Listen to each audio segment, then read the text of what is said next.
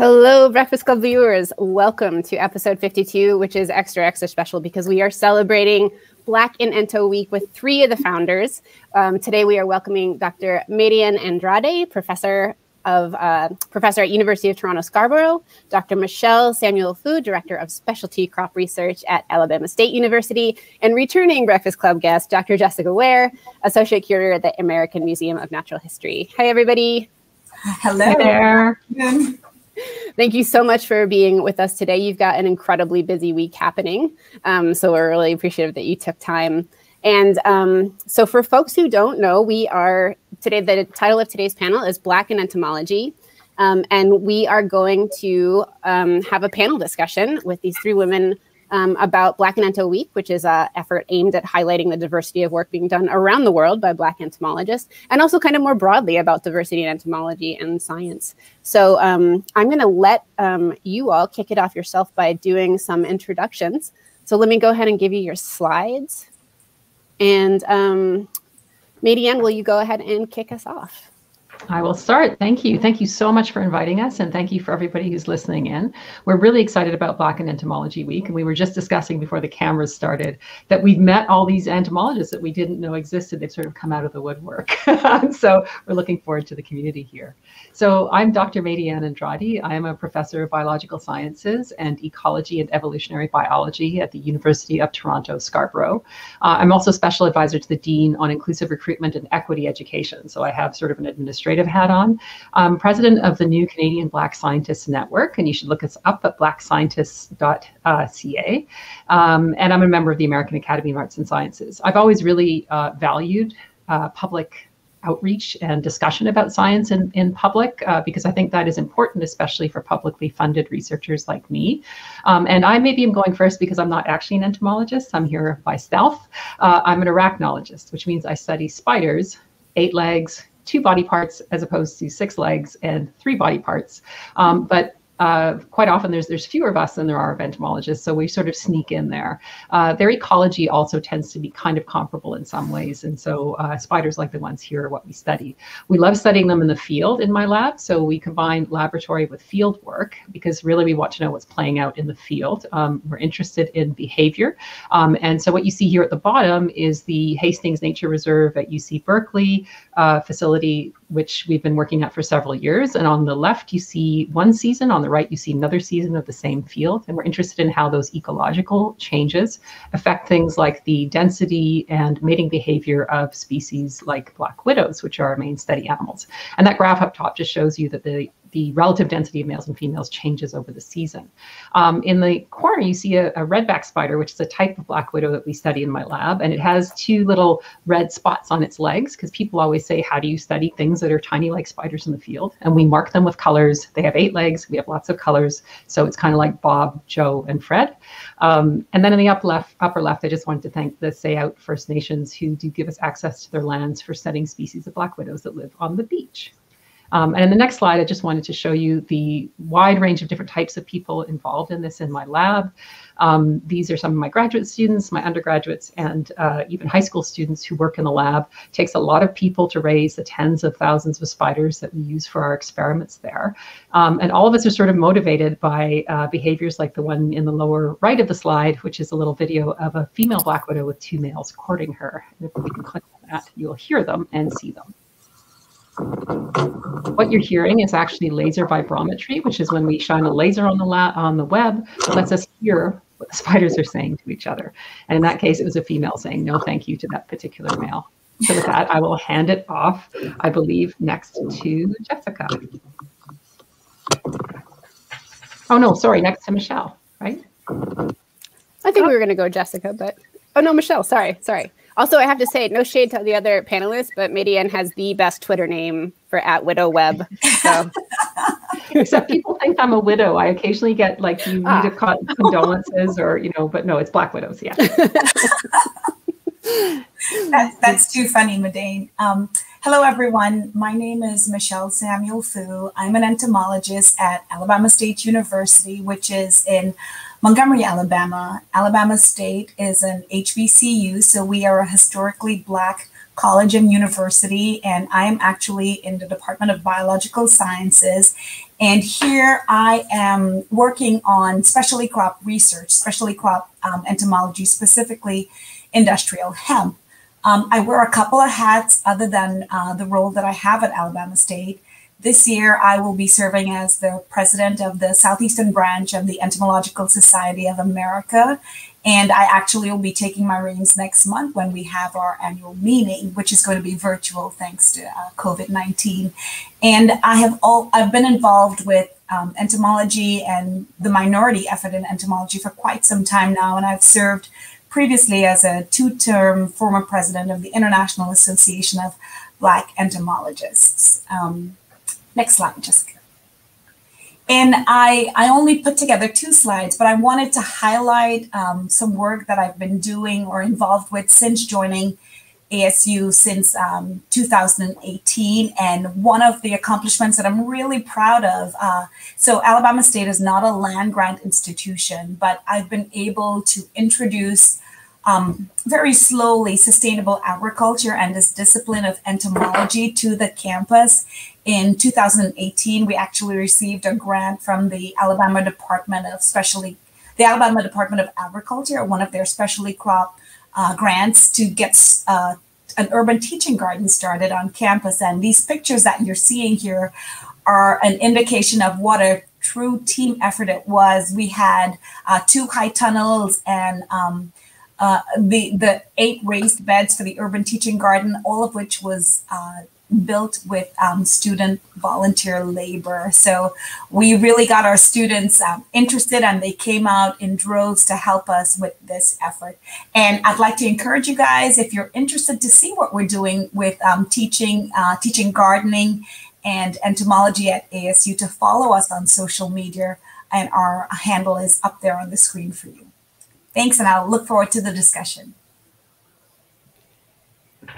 All right, I suppose I'm up next. And I'm a curator at the American Museum of Natural History, where I study dragonflies and damselflies, termites and cockroaches. And much like Michelle and Maydianne, I also have been involved in other types of volunteerism and leadership to try and work to diversify our field. So I serve as the vice president of the Entomological Society of America. As well, I'm the president of the Worldwide Dragonfly Association. And I've worked on some initiatives with colleagues to form a collective called the Entomologists of Color, which works to diversify the field of entomology. And so as, you know, maybe Michelle and Maydianne feel the same way, but the reason why I got kind of involved in entomology in general was because of a love of insects and being outside. And so much of what I do as a field biologist is to kind of travel and try and, you know, document biodiversity and understand the species that we're interested in studying.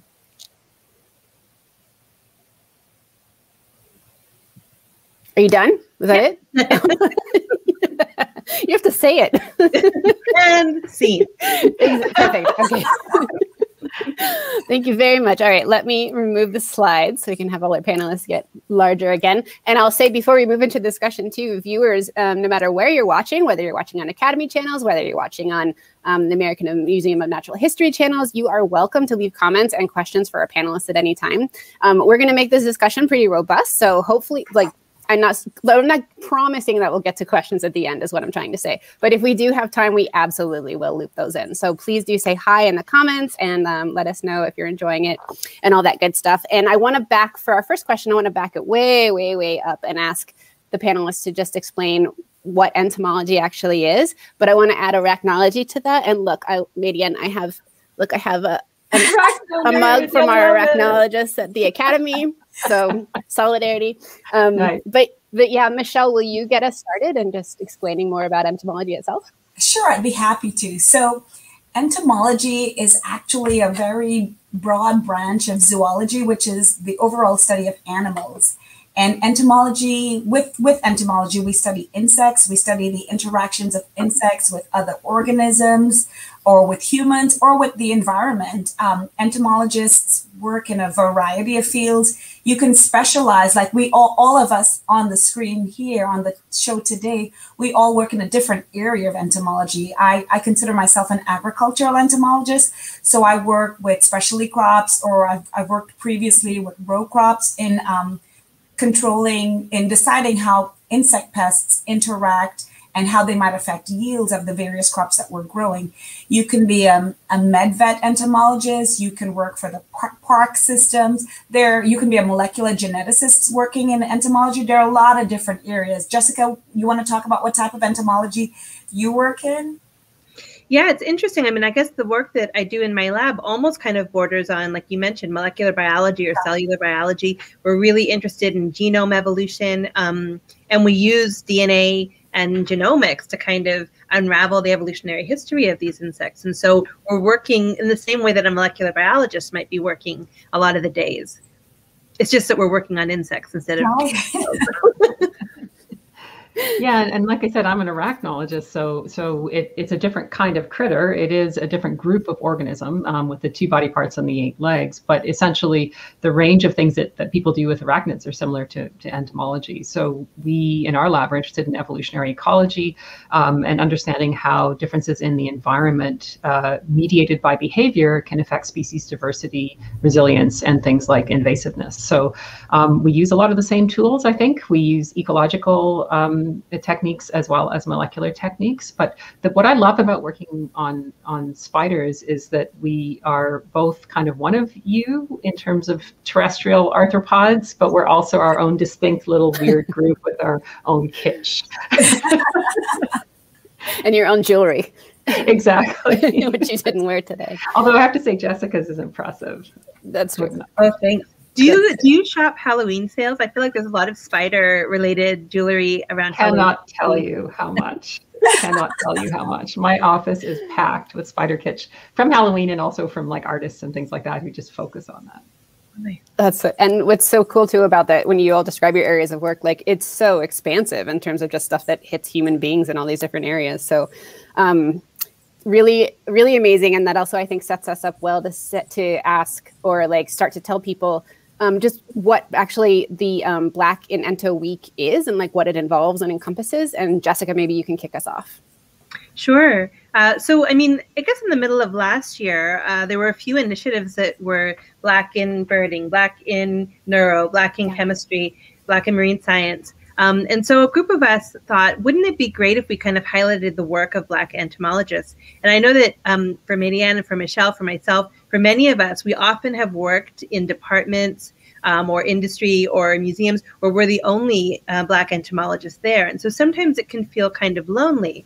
And sometimes you might wonder, am I actually the only person who's a Black person doing entomology or arachnology? And so these groups, these weeks, these theme weeks, they serve a purpose to kind of educate the public about our discipline, the breadth of our discipline, but it also is community building and visibility campaigns so that people can, get to reimagine what they think of when they think of an entomologist. Entomologists are people that look like all of the people on the call here, just as much as any other type of human. So through this week, we planned a bunch of different types of initiatives, ones that focus on art and entomology, on I'm not going to pronounce it right, entomophagy, eating insects, getting into undergraduate research, graduate careers, intersectional identities for those of us who are members of other groups, as well as being Black entomologists, as well as, getting involved in leadership in societies and scientific societies, like what Dr. Samuel-Foo was talking about for the Entomological Society of America. And then we also will be discussing decolonizing entomology. And then there's some fun events too, a trivia night. We're going to do a movie co-watch and kind of talk about the fact and fiction and the different movies, and then do a tour of our workspaces.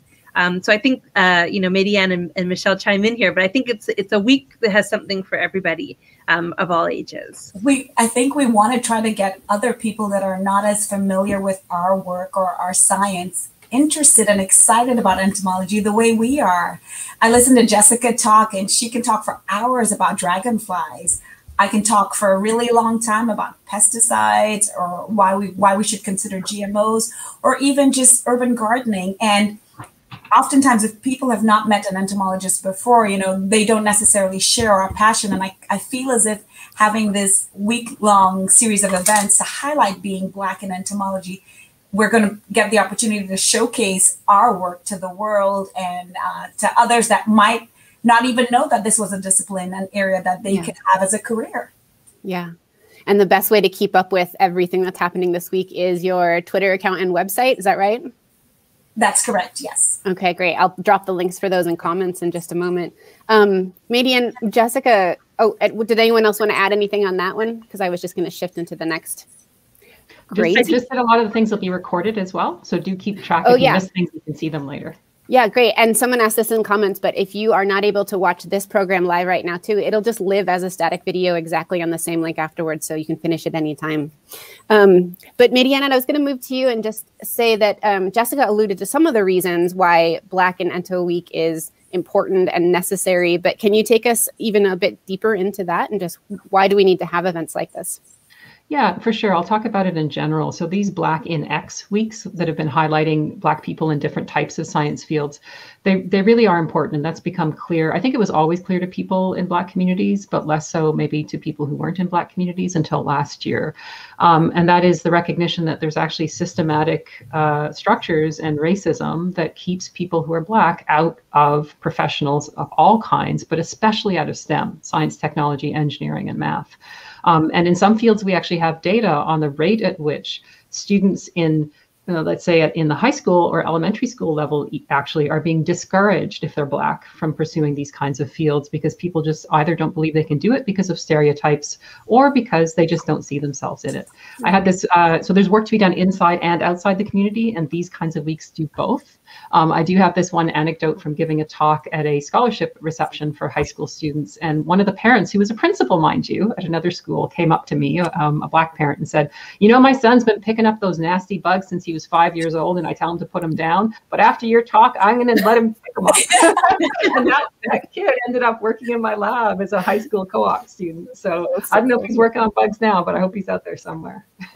That's so cool. These events are also just, as someone who works in a museum, I think they're also have had such a huge impact on people's discussion about who's visible in museum spaces, and who gets led into those areas as well. And how the reality of what you see when you go into a science museum today really doesn't reflect the actual true diversity and vibrance of the people driving the work. So yeah, the impacts are so far reaching, and it's been such an amazing year for that. So in terms of doing or being a Black entomologist and doing the work, Michelle, I wonder if you can kind of talk us through some of the challenges of trying to navigate that work as a Black woman or person. So I'll start off by saying, and I'm curious to hear what my other co-panelists have to add, but the challenges that I think are inherent, they relate a lot to what Maydianne, either's fine. I'm going to get it right by the end of the call.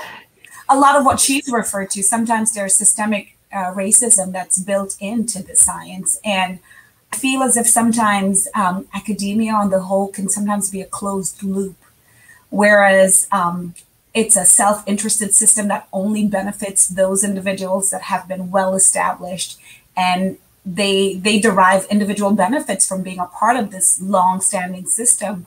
And sometimes it's hard to be on the outside looking in if you identify differently, if you look differently, or in my case, I also sound a little bit different. I'm from the Caribbean originally, and so I've had to modify the way that I speak so that I'm not continuously asked what did you just say? Can you please repeat yourself? But there are a lot of challenges within this whole industry of STEM and entomology.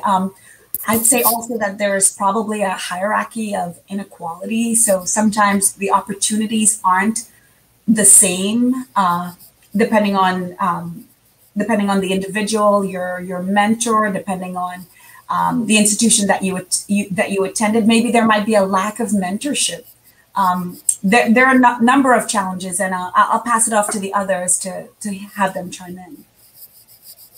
Yeah, I think it can be really, like you mentioned, Michelle, it can be hard to get involved, especially if you don't see people who look like you. I mean, many of us would probably, I'm not sure if you had the same experience, but I've never had a Black teacher. And I certainly didn't know any Black entomologists other than myself. And for years in odontology, which is the study of dragonflies and damselflies, I was the only Black person that attended any of the society meetings.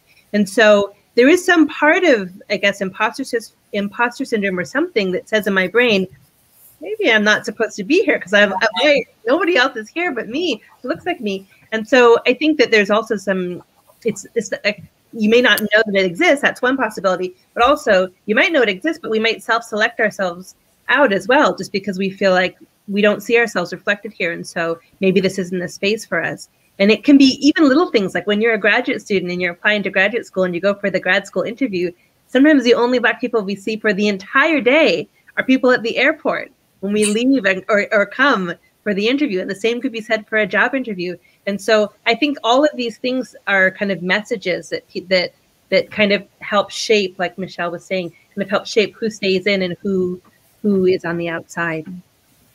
Yeah, I agree. And actually, it's interesting you mentioned applying for graduate school. It was the first time I went to graduate school at Cornell, and it was the first time I'd stepped foot on a Ivy League institution campus, right? I was first in family, my generation's the first in family to go to university. And something as simple as all the grad students were there at the same time. I was the only person of color, although there was actually a Black professor in the department at the time, which was amazing. The first time I'd ever seen that. I didn't know what to wear. And some of y'all will be laughing, but I knew I was going to be the only Black person in the room, and I didn't know what to wear. And I still choke up when I remember that feeling, right? So some things that you might not see as barriers, that means you walk in unsure of yourself to begin with, you see no one else who looks like you, and no one acknowledges that you might be having a different experience. Right. So to my white allies, I'll often say, you know, you don't have to know what to do, but if you say, I understand that you may have an experience that I don't have and that I don't understand, how can I help? That, you know, weight lifted. Yeah. Since we were talking about society, going to society meetings and just kind of belonging at those upper echelons, assuming you make it through the first handful of years, I wanted to just ask Jessica for you to talk about EntoPOC, because I know that's one of the, it seems like a good place to talk about that and the work that you're trying to do, kind of more specific to that. Oh, sure. Well, you know, we're a collective that has a three-pronged approach. You know, our goals are to recruit and retain, you know, a diversity of scientists in entomology, but then also to chip away at the system, you know, to change the system, you know, through advocacy and activism. And I think, you know, when you look at the numbers, they're rather staggering. So in the United States, the National Science Foundation is an organization that collects numbers, and the numbers of Black, you know, they kind of group entomology and parasitology together, but the numbers of Black PhDs are like staggeringly low compared to what the you know, the human proportion of Black people are in the population.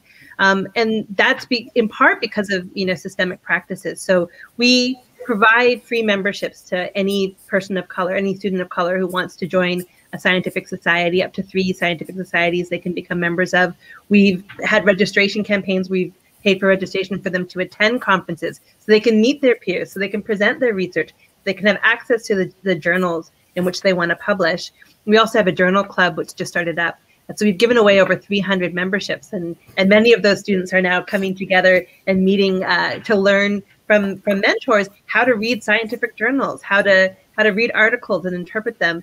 And I think what we're trying to do is give this hidden curriculum that a lot of our white peers might receive through their schooling, through their family. We're trying to give that so that we can level the playing field and really make it so that these students are going to be able to succeed in our discipline. Hidden curriculum is really powerful. You think about all the support that's not visible, but is very real and actually contributes really concretely. So that's entopoc.com, is that right? Yeah, and we also are on Twitter, and we highlight the instar.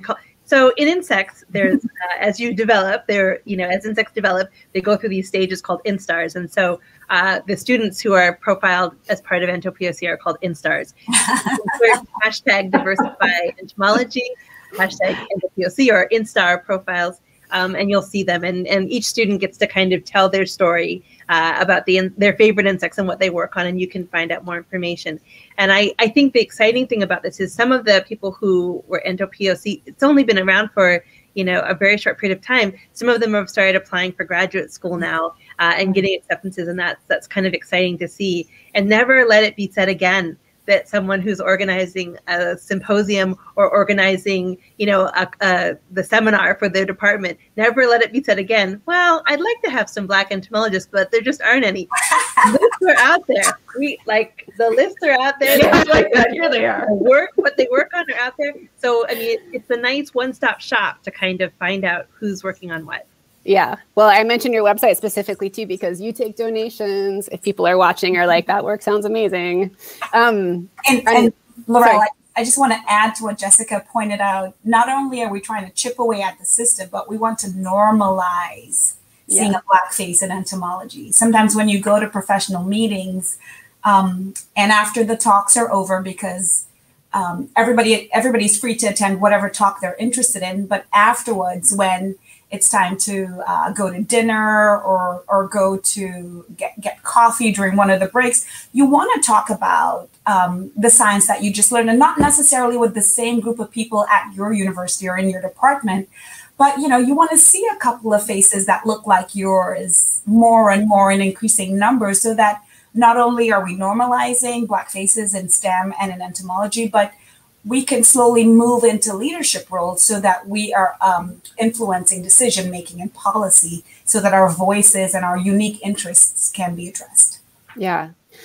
Yeah, I'll read you this comment from David, who just wrote, I'm sharing this on my social media. When I think of entomology, I think of white males, but not anymore. Wonderful, wonderful. Yeah. I wanted to ask just a question as you're kind of talking about the challenges of being Black in entomology too.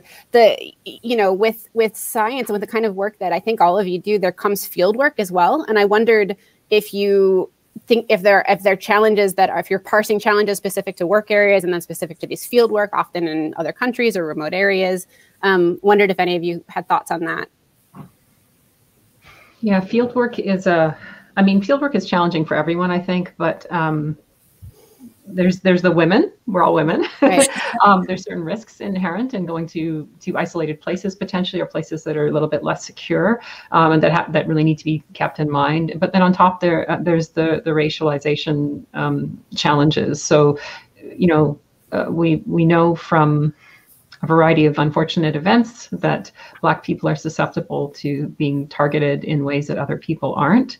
Racialized people in general, though, are you by the side of the road collecting? Is someone going to wonder what you're doing? Are you heading into the bush someplace in a national park? Are people going to ask what's in your bag? Why are you wearing that headlight? Are you near my windows? It goes on, and it all intersects with stereotypes about Black people being up to no good, or so. There are definite challenges, and you have to consider it when you create work plans for going in the field for students as well. And on a lighter note, sometimes a challenge is, and we were discussing this a little bit before we went live on air, sometimes a challenge is, as a Black woman, how am I going to wear my hair in the field? and how am I going to protect my hair? How am I going to wash my hair?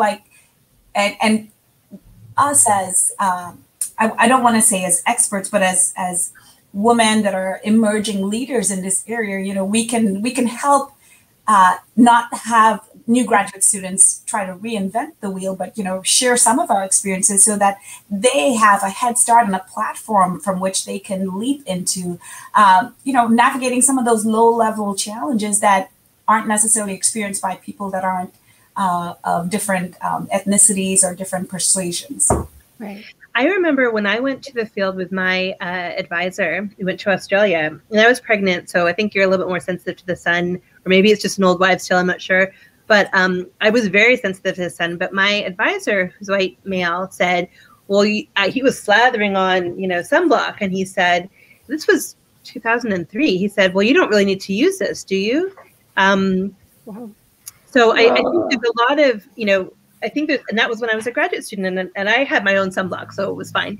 But there's a lot of these pervasive ideas or misunderstandings about Black bodies, or about about Black self-care or whatever it is that I think shape sometimes advisor mentoring that I think he thought he was trying to help me out. Right. And so I think that Michelle's exactly right. Having, Black people that are entomologists who can be mentors, they actually can set the tone for the whole lab. We all need sunblock. We all may be concerned about this or that to kind of make it seem more normalized. Mm-hmm. Yeah, absolutely. Yeah. Yeah.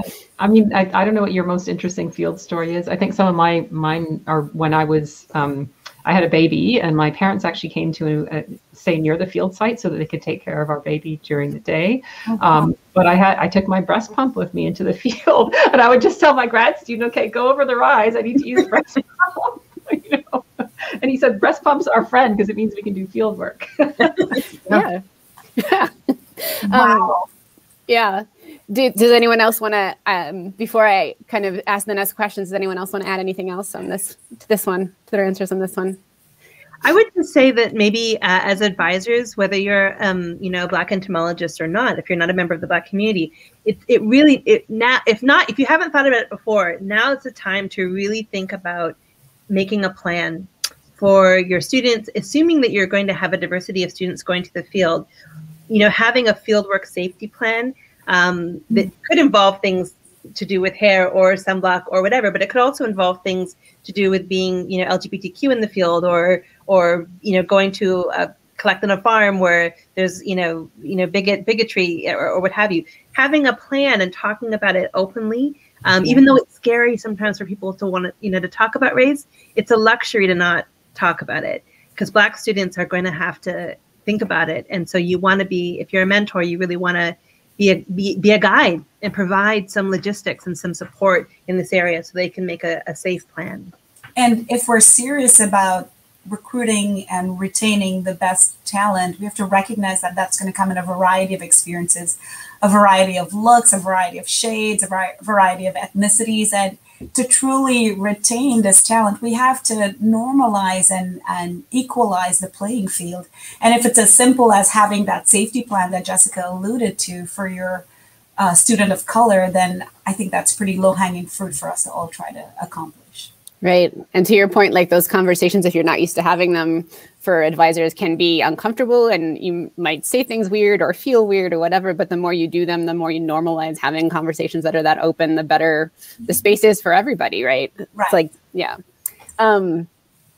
Okay. So we've talked a bit about the challenges, but I want to ask also, does being Black in entomology bring with it a perspective or other skills or advantages that you also kind of want to call out specifically here? And Maydianne, maybe I'll have you start this one. That's a really interesting question. I think you are often coming from a different perspective because we come from communities that typically, as we say, are not, or from some of us anyway, aren't as deeply involved historically with university systems or the types of systems that you engage with. So what we might find interesting or question or want to do more research on could be slightly different than people who are sort of more entrenched in the established orthodoxies. But there can be, so it's a disadvantage and advantage. I call it the visible invisibility problem, which is sometimes you go to these meetings and you think, oh, I'm the only one again, and it's so tedious. But when you rock a talk, everyone remembers you. Everyone remembers you. You're the only one, right? And therefore, sorry, Maydianne, you take advantage of that because everyone remembers you and they're going to remember what you had to say and you'll get emails afterwards. And then it's up to you to respond to those and start broadening and building your network. That's right. So find that silver lining, and that's definitely one of them. Yeah. Great. So I guess that, yeah, and I'm just like going off script, but every time people, as we have more and more of these conversations that are really just about like, bringing your whole self to work, it's like the more that you do that, the more people, the biggest nut you're trying to crack here in terms of like helping people, the mainstream public change their perspectives is like by being an entire person when you do actual work, like you are bringing this other points of view and these other problem solving skills and these other kinds of creativity. And it's just like, this is what we actually need to make science work. And it's always been that way. So like we have a lot of work to catch up to, like the way we actually should be doing science and should be solving problems and, other fields as well. So I'm just really glad that you're all here and talking. So thank you. Well, I think Laura, there have been scientific studies that have looked at productivity and output when there's a diverse team, when there's a team led by a woman mentor and what have you. And I think, I mean, I haven't read every single paper, but the majority that I've read is a kind of, we're converging on this idea that, statistically significantly higher output in terms of research and scientific creativity and what have you. I mean, the benefits to a university, the benefits to industry, it's there. I mean, we have data that really kind of underscores the need for this, that underscores the need for these initiatives. Right. Yeah, and it's interesting because like being on the receiving end of social media accounts during my day job, you get whenever we talk about events like this or promote them, you always get the people who are like, why can't scientists just talk about science? And it's just can I answer? Yeah, please. I've realized, so I gave an interview the other day and they introduced me as the activist professor, blah, blah, blah. And it shook me for a minute. And then I realized I am an activist, and university and science made me an activist because I am never able to just be a scientist. I want to just be a scientist. But when I see things not changing, when I see people junior to me who are having such a hard time, who are not allowed to actually name what's happening to them, I realize that, as a full-rank professor, I have an obligation to start engaging with these issues. And the reason why we need a Black in X is not because Jessica, Michelle, and I are 3 flavors of the same ice cream. It's because we are actually as likely to be similar to a white person listening to this as we are to each other, and yet others don't see it that way. Right. We are treated similarly in certain ways because of our visible characteristics, and that does affect our science, and it affects our ability to just get on with the job. So that is my answer to that question, which I also hear all the time. Yeah, that's great. Thank you. Does anyone else want to add to that one before I ask another?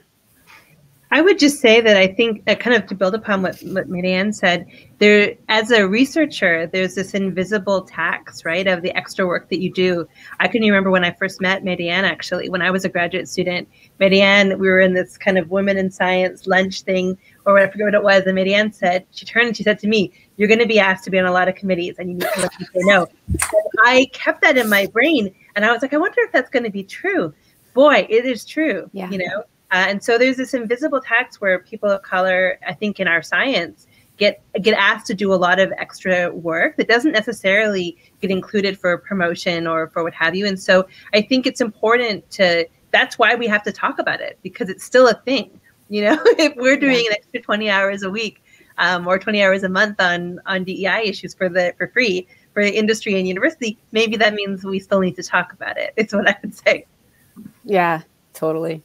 Okay, so within entomology specifically, what is that field doing to tackle DEI issues? And Jessica, I'll ask you to just keep talking because we talked a bit about ento-POC before, but yeah. So like broadly, what's happening in the space now? I'm actually kind of really inspired. I think. Not that I haven't had a good experience in entomological societies, I have, and I've certainly volunteered for a lot because it was such a positive experience. But I always had the idea that if we talked about race, that everything would come crashing down, the house of cards would fall, I wouldn't be invited again, and it would be kind of over. But that's not the case. I'm actually amazed. I mean, the Dragonfly Society of Americas is like, I guess I know dragonfly things, so I'll talk about the dragonfly groups that I know. When I first started going to those, I was the only person of color that went, and actually one of the only women. They used to call women net bag holders. They were the people that held the nets for the men, They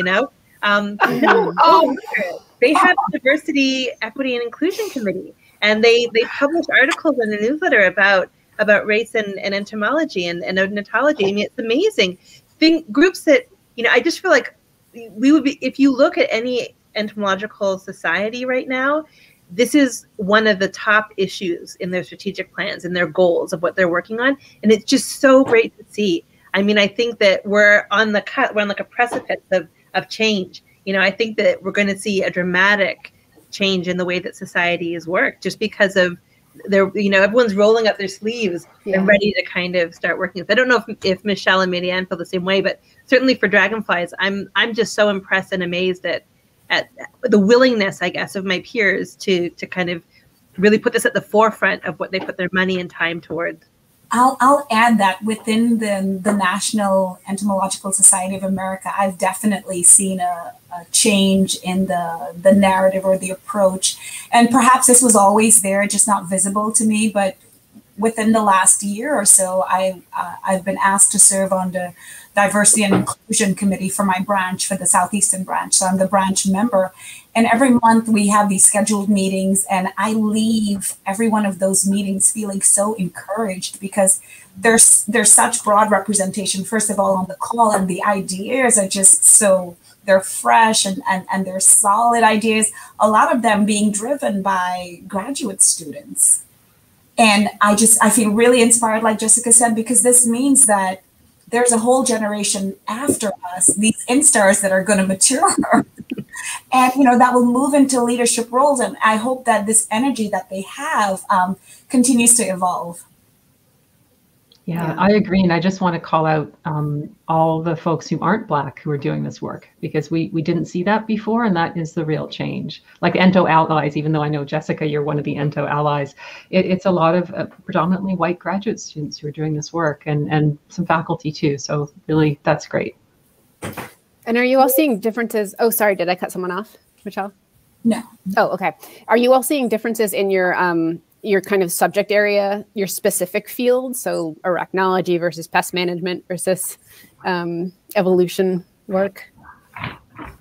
Or are there areas? I find it hard to say, because I'm kind of unplugged because of the COVID. Like, we didn't get our conferences. Yeah. We did. What I did see is that after the George Floyd murder, a lot of organizations put out statements, and that was across entomology and arachnology, et cetera. And the ones that were weak got called out by allies, and it was, it's a wave. So I think the committees are really doing the work, and I think that's across all of these societies. Mm-hmm. Mm-hmm. Okay, so for folks watching today, or and we have had a couple, I think there's a couple of at least a couple younger girls watching. Hello. Yeah. You're real close.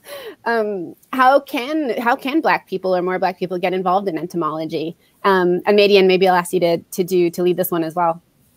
Sure. I mean, I think it is just seeking out those opportunities. So we actually, during the week, have a How to Get into Ento research session, which is today, I think, later, is it not, Jessica?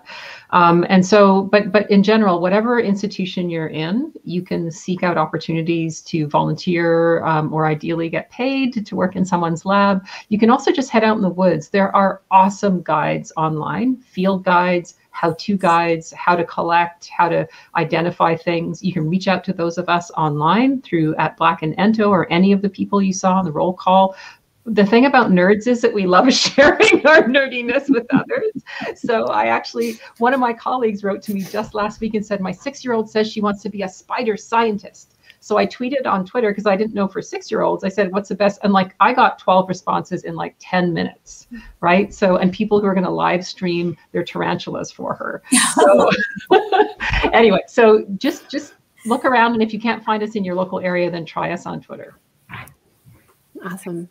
And anyone else? There are also opportunities with specific organizations such as 4-H or Future Farmers of America, that the K through 12, that target demographic can try to get involved with. There's usually an extension group within each of the major communities, and perhaps there's one at your local community that you can get in contact with. Or even just your local regional extension office. Send them an email, call out the extension agent, and if they don't have the answer, I can put my head on a block and say that they will have an idea of the resources that might be available. Maybe there is an entomologist or a scientist at the local university that they could link you up so that you could go visit their lab, you could tour their lab, tour their greenhouses, just get an idea of what it is like to work hands-on and expand your interest in entomology. And I would just add at the end to say that many scientific societies actually have resources available for people who are K-12. I know that the Dragonfly Society of America have, little curricula that you can do with dragonflies in your own home with just, household items. So I think that, if you're interested in arachnids, if you're interested in termites, if you're interested in beetles, there's a Coleoptera Society, which is the order that are beetles, the Diptera Society. You can look at their website and they have, kind of often a little section that are for younger members or for people who want to get involved. Awesome. And for people who aren't Black, entomologists and otherwise, how can they help to support better diversity in entomology? I'm going to tackle this one. I say just be open to mentoring, be responsive if you get a request for assistance, and just you generally want to be so authentic in your response that you want to foster a culture of inclusivity. I think it's very easy to, I don't want to say crush, but to dispirit an individual if they don't get a response. Maybe they'll think that my question was not a smart one, or this person just thought that I wasn't even worth a response. I try to respond to every email that I get, whether it's a mom that needs help with their 6-year-old's science project, or they need help finding resources, or they want to learn more about a specific entomology group that I may not be a specialist in that area, but even though I don't work with dragonflies, I know someone that does, and I can put them in touch with Jessica, or now that I know Maydianne, I can put them in touch with her, and that way we build the network. And so it doesn't just have to be this, small group of individuals helping each other, but I think we can take it to all entomologists. Mm-hmm. And yes, it means oftentimes going beyond, your regular work day, and we're all swamped. We all have a million things to do. We're all pulled in a million directions, but it takes less than 2 minutes to respond to a 10-year-old's email about this fascinating bug that they found. Right. And, that way you encourage their curiosity and encourage their interest in the science that we all love. I would add that another thing people could do is really get, I think all of the things that Michelle said if every person did what Michelle just described already, that would have a tremendous impact. But then for the retention piece, I think, there's no shame in saying that we don't necessarily know the best tools for mentoring a diversity of students. Mm-hmm. That's okay to say. That's okay to say. I mean, I don't know. I didn't necessarily know until you can try and train yourself. There are books that one can read. There are workshops that one can attend, and really giving ourselves the tools so that we can be successful mentors. That's part of what we do as scientists, is we build our skill sets. Well, this is a skill set, building the tools so that you can be an effective mentor to a diversity of students is really important. And it's not something that's intuitive, because if so, then maybe everybody would already be doing it. Everyone would be an A1 mentor. So, train yourself. And I'll take it from the opposite side of the career. So once people are already in the career, be a sponsor. Say their names when they're not in the room. Suggest them for talks. If you're invited to give a talk as a plenary speaker or on a panel and you see there's no diversity on that panel, say that you're not going. I mean, that sounds radical, but especially if you're a full rank professor already, or you're already in your profession, you don't need that panel, but you can apply a little pressure and say, hey, there are people in the world who don't look like this, and maybe we can invite some of them, and I'll even offer you a name. If you don't have those names, check out our websites, check out our roll calls, and we'll help you out. Yeah, that's good. I was going to ask if there were ways specifically that people who were in the field at any level non-Black people in the field at any level could help take some of that tax off that you kind of mentioned earlier. That sounds like one way to do it, but are there others that you would just help people see more clearly? Well, I didn't mean to jump. I don't want to cut anybody off. I would just say that I think one thing that's important for non-Black scientists to remember is that, like Michelle and Maydianne have already said, we're trying to do our science too, and we're busy trying to get our research programs. We're mentoring students. We're doing all of these things. So sometimes, well-meaning, really good intentioned people don't realize the burden that they're putting by asking for, free advice or free labor when it comes to DEI issues. And there are some things that maybe it is the best thing to do is to talk to a Black entomologist directly. But other times there are things that one can do, again, to the training piece. to do some of the homework and to volunteer for some committees and to, give your time for DEI efforts and initiatives like the committee that Michelle was talking about at the scientific societies. Not leaving the work just to your colleagues of color can be a really great gift, of time, the gift of time. Yeah. Yeah. I'm going to ask each of you for kind of last thoughts, even though I feel like you've given us so much profundity already, but I'll just remind viewers, or not remind you, but let you know, like, we are going to have time for a handful of questions. So if you have something to ask our panelists, go ahead and get those in now. We already have some waiting. But yeah, is there anything else that and it's impossible to cram everything into just a short panel, but is there anything else that you would like viewers to hear you say right now? I'll go ahead and get started. I just want to say that I think that the past years, 2020s, that social justice movement that we all saw and witnessed, I think that it exemplifies the need for us to try to level the playing field so that we are represented, so that we're counted, so that we're included in decision making. I'm really big on having a voice at the table when decisions are being made to influence funding, to influence a particular direction, to influence policy.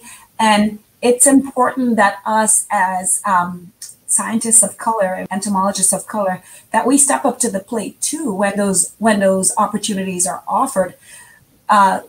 We cannot just be about lip service, but we have to have actions that follow through. And if we're asking for to be included and to have a seat at the table, when there is a call for us to volunteer, not to add to the week's work, but to make sure that you step up into those roles so that we can then our voices can be heard and we can slowly start to normalize seeing Black faces in these leadership roles. Yeah. And I guess I would say briefly that people often talk about doing the work. And I mean, as scientists, I was like, I don't even know what that means. Like, can you specify it with some variables, please? But I'll tell you, for me, a really important basic personal part of that is learning to hear what people are saying without engaging defensiveness and without engaging a tendency to try to make it not so because of what it means about you if it isn't so. And that's the work that I've seen people doing over the past year that I think is so critical. I've spent my entire career learning how to edit what I say so that I don't offend other people. And it's time for people to start doing the work in understanding what's actually happening, independent of them and how it makes them feel. That's such a good point. I guess I would just, if I had a final parting note, it would just be to speak to those who are Black in the audience and say, we've all been in your spot where we were just starting, maybe out, or maybe we're in grad school, maybe we're in high school. It may not seem like there's a lot of us, but there are. And if you look, we've done a roll call and there are people from all over the world that were kind of tweeting about their work. There's a lot of us, and you're not the only one by any means. And there's a whole group of people that are eager to collaborate with you. So don't give up. Excellent. Thank you so much.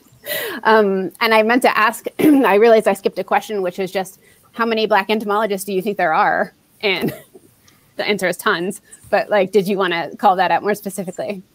Well, I would just say only that I happen to know one number off the top of my head, but maybe Michelle and Maydianne will think this is funny. So there was a study that was done a few years ago, a sociological study that interviewed Black and Latinx entomologists, people who self-identified. And at the time they did it just within the United States. And at the time when they did that study, there were less than 100 that self-identified. I don't know if that number would be the same. I actually have wondered, if who they were targeting and how they sent the message out and who responded to the survey. So I'm actually really curious about this topic. And so one of my colleagues at EntoPOC, Dominic Evangelista, is actually doing a survey. It's just going through IRB approval right now this summer that will kind of hopefully have kind of a more global number. So that's all I would just mention. That's really cool. Okay, I'm going to ask, I just realized I also need my computer's telling me about to die, and I forgot to plug it in, so I have to crawl under my desk shortly. I told you this show was very professional. But before I disappear under the desk just for a moment, I was going to ask a question from Jennifer, who would like to know, I'm going to start with a fun one, each of your favorite, you have to make a decision, favorite insects. Go. I wonder if it can be an arachnid for you then, Maydianne. I mean, I like insects too. Okay. But you entomologists have to go first.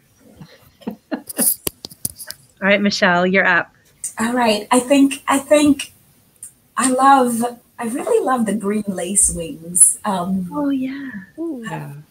I remember being a graduate student and doing one of our collecting assignments for insect taxonomy and wearing the light and going out late at night to the lake and just, being surprised to find them on vegetation. And I've just always been fascinated with them. So they are definitely up there for me. I won't say they're my favorite, but they are among my favorite insects. Well, that's a good one. Well, I mean, I guess I always say dragonflies because, and I'm on record, I think, many times as being interviewed saying dragonflies, Thesia canadensis. But inspired by Michelle, I'm gonna veer away from the norm, and I'll say that I would say a mantispid. Oh, I love them. I love them. Yes. They have legs that look kind of like a praying mantis, but they're not mantises, and they're close relatives to the Neuropteroids that Michelle just talked about. That's what I would say. That's cool. There's also a lot that are spider egg foragers. So yeah, they're cool, but they're beautiful. And I will veer away from spiders, although I think my favorite spider was on the title slide, which is a Texas widow. But anyway, and I have to say a little bright green curculonid, which is a snout beetle. These little tiny beetles, they're perfect. They're iridescent green. They've got a little snout, little antennae coming off the side. I just think they're beautiful. Yeah, those are good. That's so cool. I'll have to drop links to photos of all of those in the chats later. I was going to read this comment from Camille, who said, "I'm so inspired by you all. Thank you. I will take your words with me into my own science exploration and in the work I do with my high school students." Wonderful. Oh, great. Thank you. And then I was going to ask a question from Megan, who wanted to know, when doing outreach, do you have any tips for improving ento education in communities of color so that we can show all kids that science is for them? Did you want to go first, Michelle? I wouldn't want to cut you off. When I was in graduate school, one of my favorite things to do was to participate with the insect zoo at the University of Georgia. And selfishly, it's because I saw, even within my own children, just how excited they would be, even if they thought that the bugs were gross initially. But who doesn't want to hold a hissing cockroach and hear it hiss in your hand? Yeah. So I think just having live specimens, I know maintaining an insect zoo is can be challenging. Sometimes it can be expensive, but linking up with your local entomology department at wherever you live, if there's a department of entomology at a local university or a college, or maybe even in the biology department, just getting some guidance there, but having live insects or live specimens will bring any child that, even if they think the insect is gross and they're afraid, they're going to be curious too, and they want to see it. And I've seen that even with my outreach that I've done here at Alabama State, which I'm not in the Department of Entomology, but when we have our STEM Saturdays and I bring out the insects that we used to have, I don't have any hissing cockroaches anymore, everyone wanted to hold them. It was the insect of the character of the meeting. It was a hit. Yeah, a hit. One thing that I have noticed that works well is if you go to, like, we did a lot of outreach in Newark, in New Jersey, which is Chocolate City. And if you go there and have a lot of your resources or your PowerPoint slides or whatever, just featuring white scientists, or you have a hand holding an insect and it's a white person's hand, I think that is kind of sending a bit of a mixed message. And so what we've really tried to do is curate the images, curate the messages that we're giving so that they reflect the diversity that we want to see. And that can be a good tool, I think, is be careful and conscious in the decisions of the images and things that you use in your teaching materials, is what I would say. Yeah. I really love that, Jessica. I really love that. And I agree. The same is true if you're lecturing in a university, right? Quite often, all the imagery is not inclusive. But I'd say to sort of build on what Michelle said as well, you could build in a collecting component, and that gives the students some feeling of empowerment. So we always have, they were fairly cheap. We got a bunch of little kid collecting kits. And I remember being in places like that were basically, you know, really urban with not much on the school grounds in terms of vegetation, and thinking, oh, we're not sure what they're going to get. They got a ton of ants and they were so excited. And we would tell them all the stuff about ants, and they were it's a totally different thing when you collect it yourself and you can watch it, and then we showed them where to put them back, and you know, it was really engaging. Yeah, that's really cool. Okay, I'll ask this one from Laura M., who identifies as a Hispanic female. And she is basically just looking for advice on how to react when you experience discrimination in the course of your work. So I know that's a hard, high-level one, but.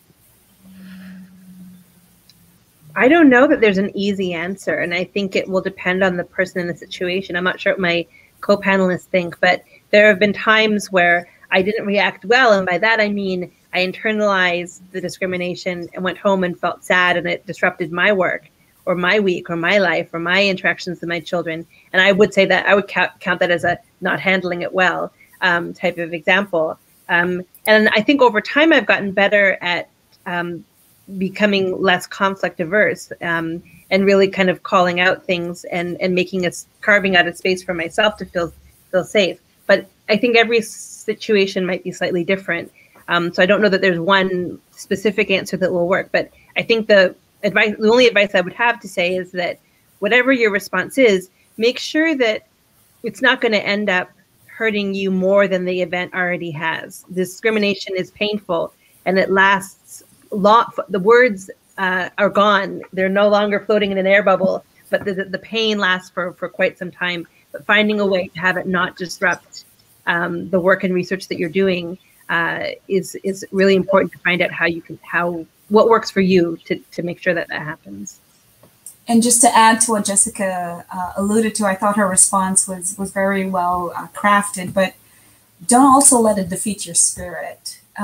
You're bound to face challenges. I certainly have had my share of challenges in my career, but you show up the next day, you dust it off. And I know that's easier said than done. If you need to take a moment to internalize and regroup and consider your response, then do that. But don't not go back to the field, or don't not go back to the lab or to that meeting the next opportunity that you have. You know, that's showing up again and again. That's part of, I think, how you overcome and you prove your worth, your worthiness, and the fact that you belong and your opinions matter. Yeah, and it can help to have some phrases in mind if you do decide you want to respond in the moment. So some of my favorite are, "Oh, what do you mean by that? Can you flesh that out for me? I'm not sure what you mean by that. I'm not sure what you mean by that." I use a lot because once people are forced to start explaining it, they sometimes will sort of twig that either this is actually racist, what I'm saying, because a lot of people don't realize, right? Or, okay, now other people are going to hear that that's racist. So either of those can shut down the situation sometimes. But sometimes you just need to walk away. And especially if you had white allies in the room, say, like, what happened to me? Like I say to my white allies, that really shook me. I don't know how that looked to you. And they'll say, you know, I'm sorry that happened to you or whatever, or that they didn't realize, in which case I'll let them know. I feel safe telling you what that was, that maybe you didn't recognize, and next time they'll recognize it. Yeah. Great. Thank you all. So that was a really kind of inspiring and mix of super tactical stuff and doable things, and also just the encouragement to not let it impact your work, because that's ultimately the, you know, I don't know how to talk about this any better than any other like white person who's just getting used to having these conversations. But I think hearing, what's really important for people to understand is that it impacts you as a human, and it also impacts the actual work. And so when you ask someone, why do you need to talk about this as a scientist? It's because of the kinds of things and stories that you just shared, and because of the questions that our viewer just asked. So thank you so much again for being here. And I was going to read this last comment from Anne, who said, I'm so delighted that you are not only encouraging people of color to explore different careers, but also encouraging young girls to look into STEM careers. You are all amazing. And I think she's right. Thank you. Yeah, and viewers, we're going to drop links to each of our panelists' Twitter accounts and related websites and any of the resources mentioned today in comments. So yeah, please share it widely, follow all our panelists, check out Black in Entomology Week, Black in Ento Week, sorry, and yeah, just stay involved, keep watching. Thank you all so much again for being here. Thank you. Thanks for having me. Take care. Bye, everybody. Bye. Bye. Bye.